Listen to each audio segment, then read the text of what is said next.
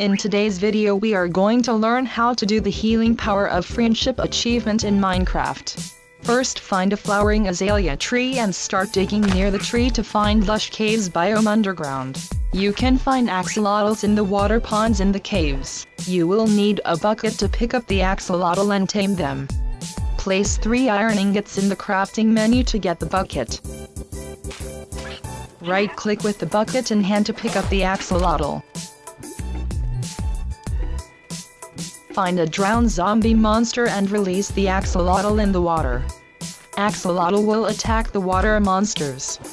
As soon as the axolotl attacks the monster, deal the final blow to kill the monster before axolotl gets weak. This way you get the healing power of friendship achievement. Thank you for watching.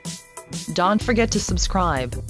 Visit Metagrates for more Minecraft tutorials.